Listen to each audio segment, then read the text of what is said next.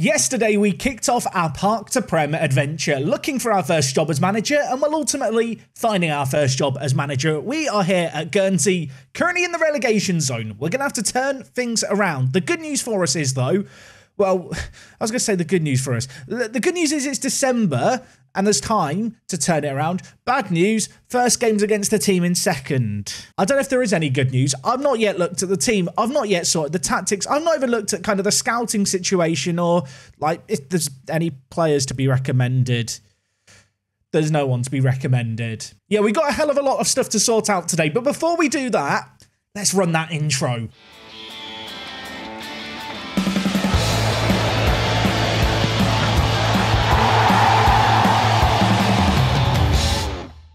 Yes, folks, how is it going? Welcome back to Park to Prem. I feel like today is officially episode 1 here at Guernsey, and well, as you've already heard, there's quite a lot to sort out today. Now, of course, if you missed last episode, do go check it out. The job hunt was rather fun, it was a bit adventurous, and well, ultimately, we've landed out here off the south coast of England, on a small little island. I mentioned it briefly yesterday, but I've launched a new merch store today. I know, kind of a big deal. We've got Park to Prem mugs, shirts, hoodies as well. There is also some more general work the space stuff. If you want to support the channel, if you enjoy what I do, check that out. And code PARK2PREM at checkout gets you 5% off all orders on the store. So check that out. Support's appreciated. And whilst you're down there, maybe leave a like on the video. Now, at the end of last episode, we looked at our staff. To kick things off today, just a little look at our facilities so you can get an idea of the lie of the land. Our stadium is Foots Lane, which is an athletic stadium. I believe it's the only stadium on the whole of the island of Guernsey. 5,000 fans can fit in it, 720 seated. That's not too shabby. And like I mentioned last episode, we do have 500 season ticket holders. As a result of that, our bank balance is in quite a good place. I was a little bit curious about where all this money that we have comes from. You can see here exactly where it comes from. £71,000 made so far this year from season ticket sales, almost 40,000 as well from gate receipts. We are a very well supported team at this level. Naturally, when you're the only team on an island, you do tend to dominate the market somewhat. And so right now, our current season expenditure is £108,000. Our current income is £174,000. So that perhaps goes a little way to explain why we have a rather healthy wage budget, £875 to spend if we so wish. I have also just noticed we're currently scouting the whole of England, which, I mean, that's a lot of money a month. I'm going to lower this. What is our scouting budget? It's £95,000. That's a lot of money. £95,000 is our scouting budget. The temptation just to rejig that into transfer budget right away is kind of real. But actually, before we do that, everyone put your sensible hats on. It's very easy, isn't it, when you realise you have some money in Football Manager to go wild? We should go look at our current squad. And here is our current team. It's an interesting team. It's got some really talented players.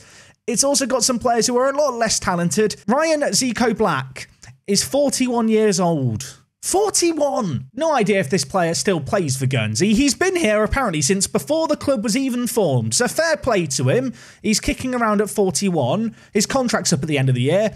Not going to be extending it. Let's have a look at our best player, Carlos Canna. This man is listed as our key player. He is the player with the highest current ability star rating in the eyes of our assistant, who, to be fair, probably doesn't have the best judging player ability. But on the face of it, he actually looks really good. 13 acceleration, 13 pace, some really nice determination, can play at centre attacking mid. Worth remembering that kind of 6s and 7s and 8s, that's actually very good for us right now. Our second best player is a man who's an international for the British Virgin Islands, Tyler Forbes. He's on loan from Weymouth. His loan ends at the start of April. That's a weird date. Can we loan him for longer?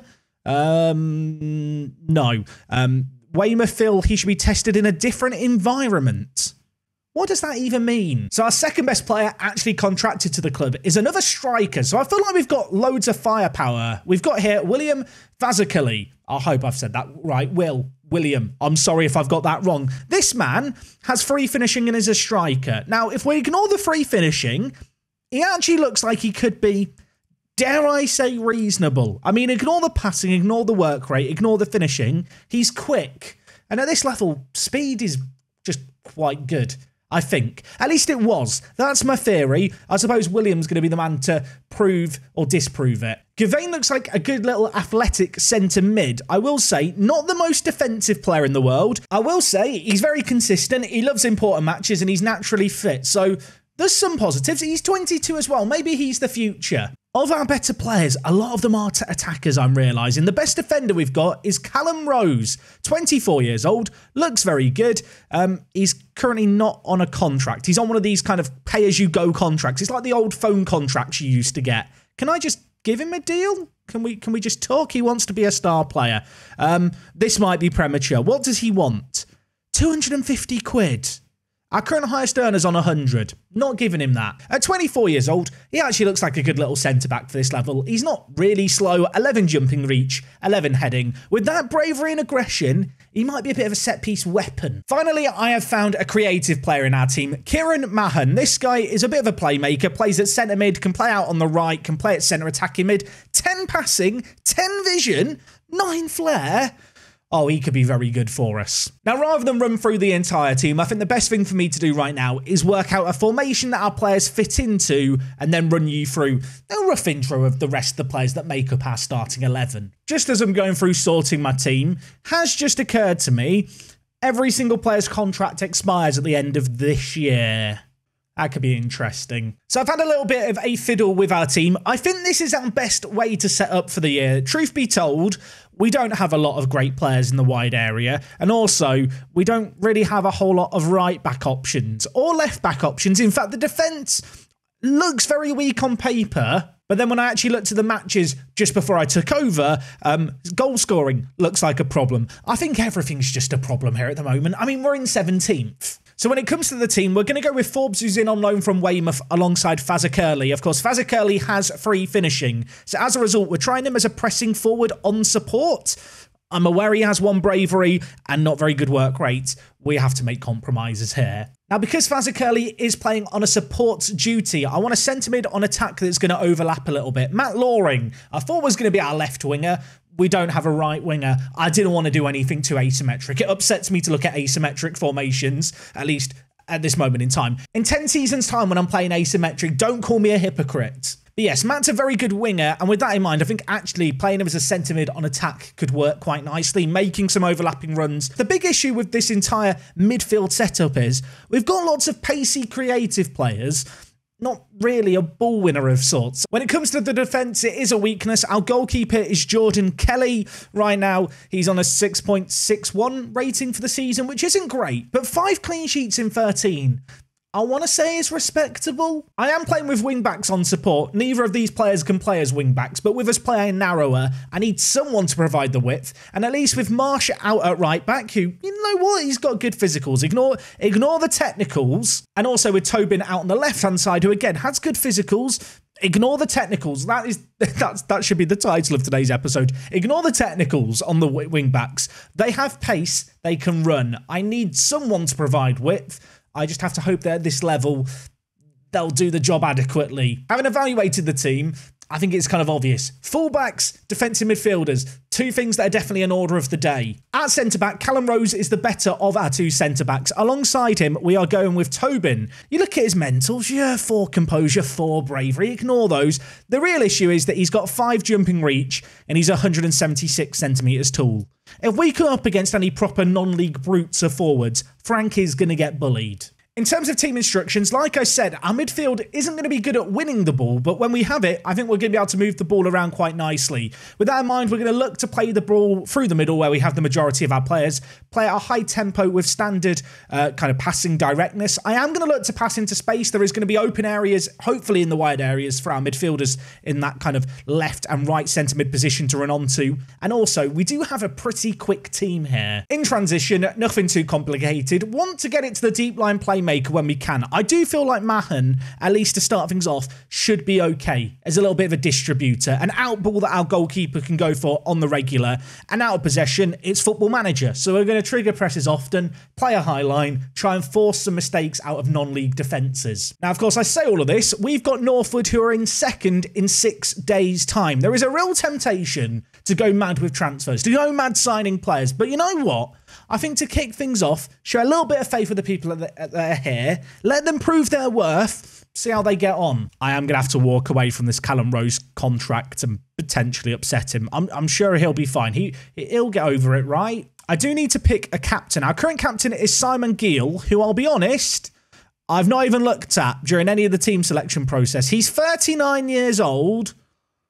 I will not be renewing his contract, but at the same time, I don't really want to upset anyone with it being my first day in the job. Given the fact everyone's contract's up at the end of the year, there's going to be a whole new team in by the end of the year. Maybe we'll keep William around. I actually quite like William. Despite his free finishing, I think everything else about him looks like, what I'd seen in the past, a really good non-league forward. Apparently, Josh Addison, our backup goalkeeper, would benefit from training of his first touch dribbling and technique.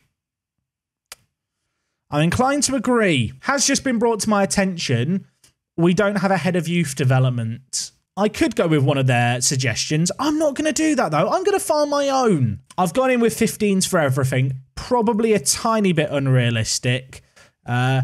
Let's lower this all slightly. I say slightly. I've had to put everything to 6s to even get a result. We've got Darren Bernard, who I think actually was the one recommended. Yeah, he was the one recommended. All right, Darren, do you want to be my head of youth development? I'll give you 150 quid for 2 years. I have to pay £1,500 in compensation. We've got big bucks. We can afford that. So one thing to note, we do have an affiliation with Bristol City. We can give them a friendly every single year as a championship team. That should provide us with a little bit of money, which is always good. Alex Scott, who is one of the best young players in Football Manager this year, plays for Bristol City and is their key player at the age of 19. He actually started at Guernsey, so it's a relationship that goes way back with Bristol City. I'm hoping that we'll get a few players as good as Alex Scott come from in our youth intakes, and maybe we can keep them around. That would be nice. You know what? We've talked about affiliates. We've done our meeting. We've picked a tactic and team. I'm ready to take on Northwood. It's a big moment. I have to introduce myself to the club. I'd like to introduce myself as manager.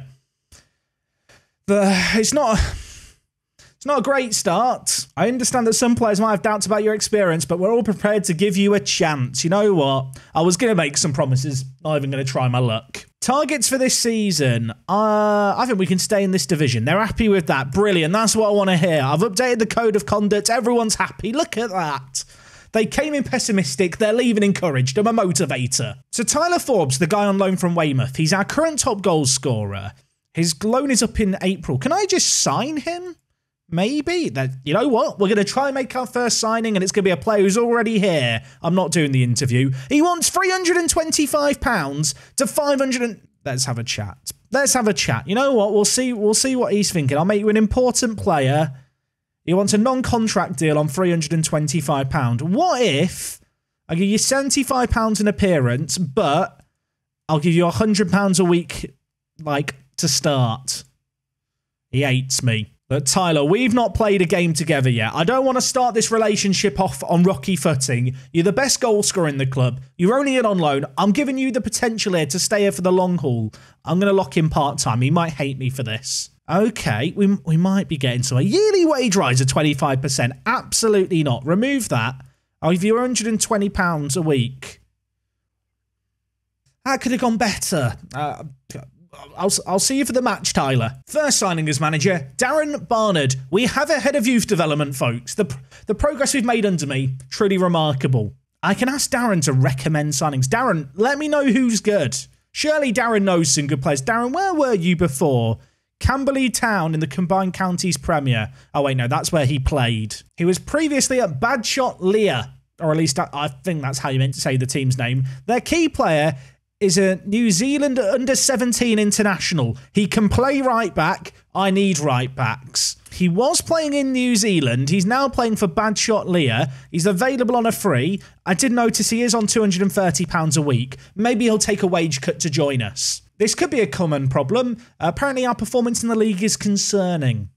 Shout out, by the way, to Paul Breaks. He has turned up for this press conference. He's the only journalist who's shown up. I don't want to talk to him. Send assistant. Exmouth Town have made an offer for our leg. I'll tell you what, they're going to have to offer more than that for my leg. They've offered £0. No. It's a little bit concerning, isn't it, when your training performance recap shows there's been no good performances and then your club captain is the worst performer. I'll tell you what, I really do need to turn things around here. The board expectations for this game is that we try and be competitive. The supporters are predicting a certain defeat.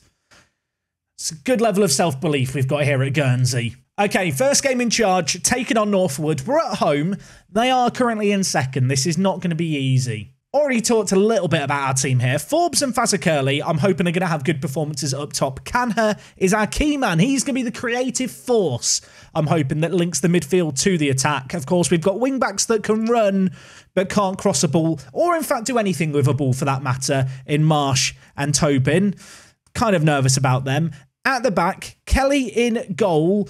Not a sweeper keeper by any means. 2 passing, 1 first touch. What have I got him set to? Just a regular goalkeeper. That's sensible, isn't it? On the bench, we'll acknowledge the players here. Jamie Dodd, he can jump, he's angry, he's aggressive. He'll do a job for us on off the bench if need be. We've got Talm de la Mer, fantastic name. Not so good at actually playing the whole football thing. David Rajoy is a versatile centre mid option. We'll go with versatile. He's 38. He's got very good mentals, some okay technicals, just can't really run. In terms of attacking flair, Thomas Dodds is one of our 2 options on the bench. This man can play on the wings. Obviously, I'm not playing with wingers at the moment, but if we start panicking during the game, we might throw him on in the wide area. And the last player that we've got, of course, is Robbie Legg. He had some interest in him already. If Forbes isn't going to stick around after his loan, maybe Robbie Legg is going to be the man to fill his spot as the poacher in our team. Of course, it goes without saying, if you want your game to look like my game looks, because I appreciate if you're tuning in for the first time in this episode 1, everything looks a bit different, check out the links down in the description to all the custom mods I use for layouts, including, of course, the latest TCS skin with all the lovely match details. Is this our stadium? This is home, everyone. We've got some lovely terrace houses all around, some kind of skyscraper in the middle. And oh my word, it's raining. We're on extended highlights. We don't do that around here. Lowest height, max zoom. I'm ready for football manager. Actually, we need to up the pace too. Bit concerned. Halfway through the first half, nothing's happened. I mean, at the same time, we've not conceded, so I suppose that's a positive. I am really looking forward to the non-league shenanigans that goes on in Football Manager. Stuff just looks weird down at this level. They've got a player through...